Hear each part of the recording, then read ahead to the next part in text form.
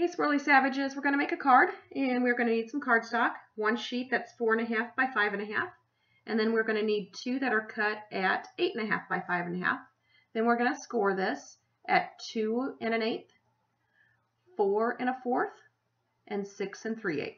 And then you'll do that with the second one. So it's 2 1/8, 4 1/4, and 6 3/8. Then what we're going to do is line this up on a cutter. And you want that first fold to be right on the cut line, and then you want to angle it in 1 inch. So that's on the fold at the top, and then angled in 1 inch. So we're cutting at a diagonal. Then what I did is used a edge punch, and you want to line up the edge so it just catches the first fold, and you'll do that on the straight. And then you'll continue the design down the diagonal here on the cardstock, so that we've got that on both pieces. So again, you're going to edge of that punch at the first fold, and then you'll continue that die pattern down the diagonal side.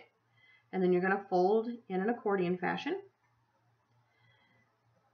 Use an adhesive of your choice on the long edge and the bottom short edge.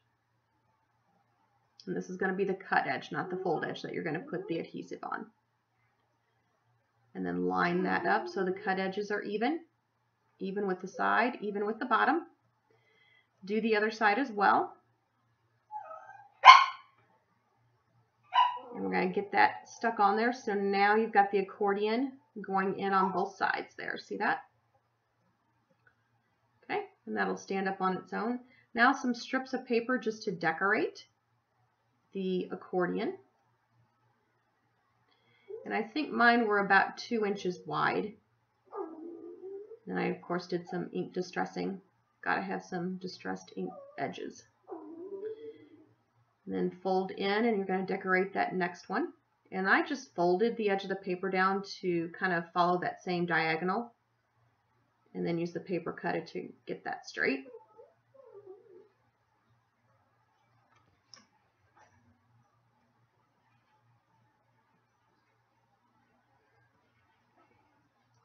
Okay, fold up. Now we're going to do the outside too.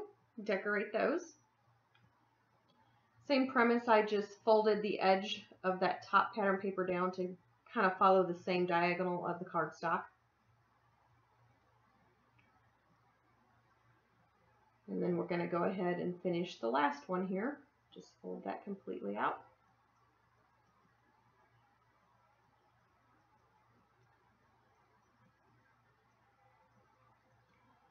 And this paper that I'm using is actually a kit that I purchased from Chrissy in the Swirly Doo store when we were there for Swirly Camp. We got the privilege of going shopping in the store. And that mesh is also from the Swirly Doo store.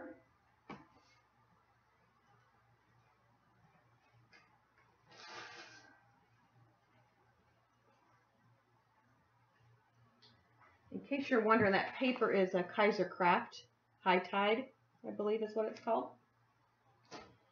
Okay, so then I just took a stencil after I put a saying on the front. This is some clear crackle paste, and then some flowers and string. The string was included in a prior Swirly Doo's kit, and then the flowers again were in the kit that I purchased from the Swirly store.